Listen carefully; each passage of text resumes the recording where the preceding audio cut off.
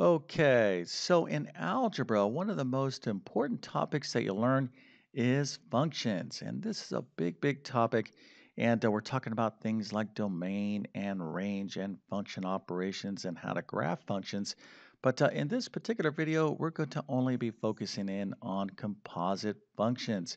And this tends to confuse a lot of people because I think the notation looks a little bit scary. All right, so here is the problem. We have f of x is equal to 4x minus 1 and g of x is equal to 3x plus 2.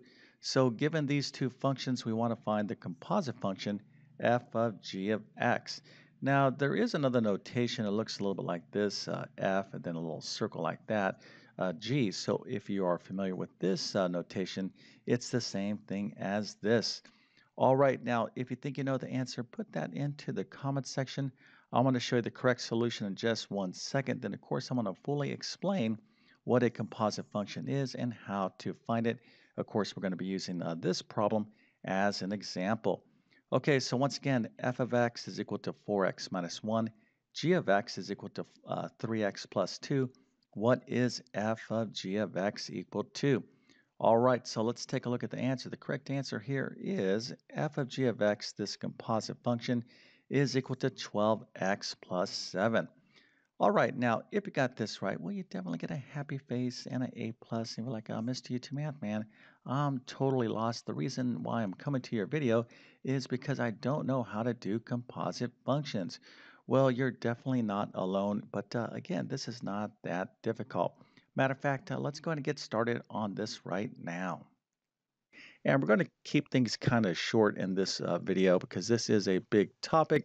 And if you don't understand basic function concepts, well, you definitely need to understand. I'll give you some suggestions as we kind of go through this video, but let's just take a look at this function right here. Now we have f of x and we have g of x. Now these are two separate functions, and you could tell the name of a function by the variable in front right here. Okay, you could have all different sorts of names. We could have h of t, we could have y of g.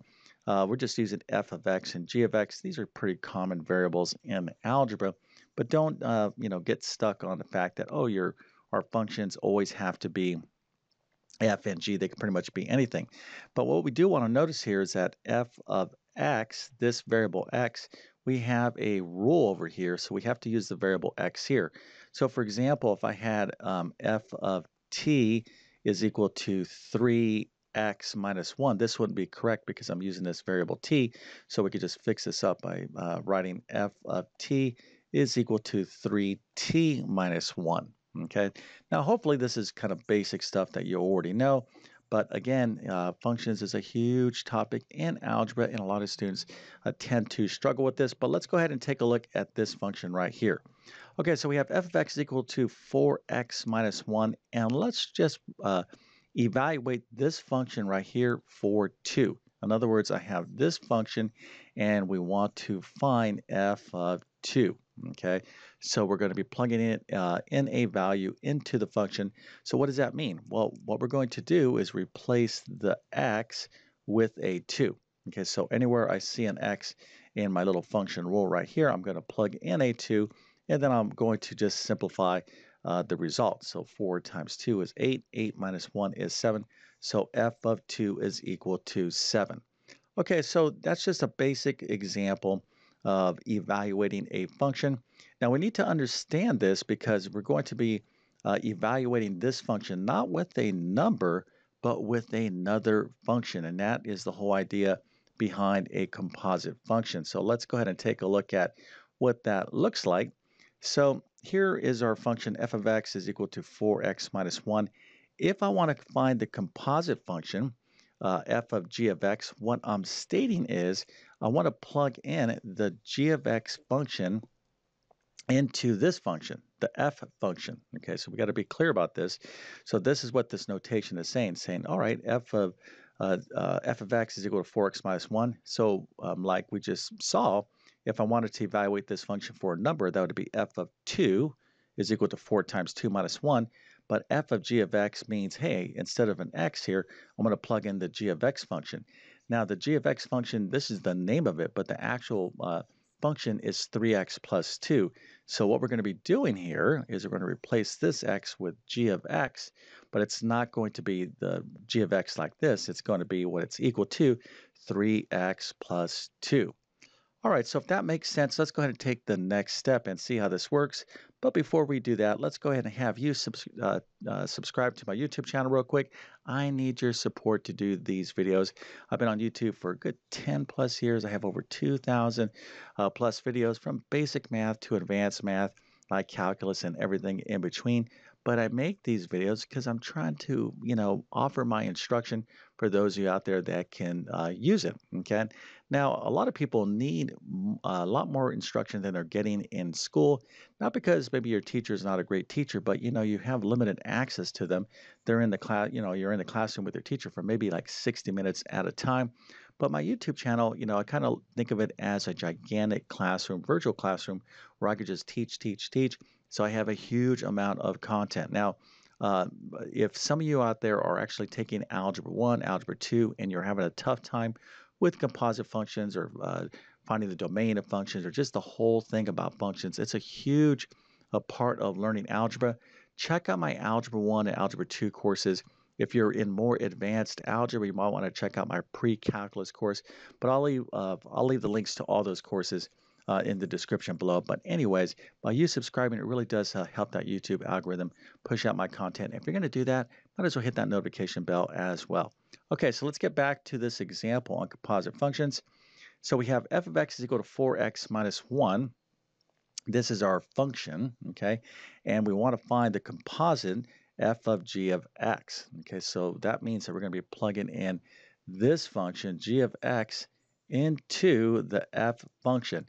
Now, you might be saying, well, hey, Mr. YouTube Math Man, when am I even going to need this stuff? Well, when you are working with functions, especially like inverse functions and things, you find composite functions. Well, there's a lot of problems you need to be able to find composite functions in. So this is not like some sort of rare thing that you do in algebra. You absolutely must know how to find composite functions. Okay, so let's go ahead and do this.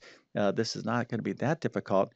So we're going to find f of g of x. So everywhere we see the x, so this x right here, we're going to replace it with the g of x function, but that means this part of the g of x function, 3x plus 2. So instead of 4x, we're going to have 4 times 3x plus 2, which is the g of x function. And now what we have to do is just basically do the simple algebra to clean this up. So we're going to use the distributive property here. So 4 times 3x is 12x. 4 times 2 is 8 minus 1. Okay, so you got to be careful here because remember, this is what we're plugging in. So you definitely have to use parentheses. Okay, you have to be very careful with that. This is the g of x part. So, here we don't have parentheses, but you want to use parentheses when you plug it in. Okay, so we have 4 times 3x, 12x, 4 times 2, 8 minus 1. And when we clean this up, we get f of g of x is equal to 12x plus 7. Okay, so a pretty simple example of composite functions. The algebra definitely gets much more involved with composite functions. So before you can do composite functions, you really have to have strong algebra skills. That's why it's important to master, algebra. Learning, when you learn math, you have to learn it step by step. Okay, first you have to be able to work with variables and fractions and solve equations, et cetera, et cetera, et cetera. So if you are struggling, let's say with functions or composite functions, it might mean that you're, a little bit weak in some of these other previous skills, but no big deal. Everything can be improved. Everything can be fixed, but you have to put in the effort. But most importantly, you need access to great instruction. Okay, so I hope this video helped you out. And if that's the case, don't forget to like and subscribe. Now, if you need additional help in algebra, check out these courses right here. So pre-algebra is for those of you that are studying basic algebra. But if you are further along in mathematics, then you may want to check out my Algebra 1 or Algebra 2 courses. Now, my Math Skills Rebuilder course is a review course. I cover basic math, algebra, and geometry in this course. I'm going to leave links to all these courses in the description of this video. All right, so with all that being said, I definitely wish you all the best in your math adventures. Thank you for your time and have a great day.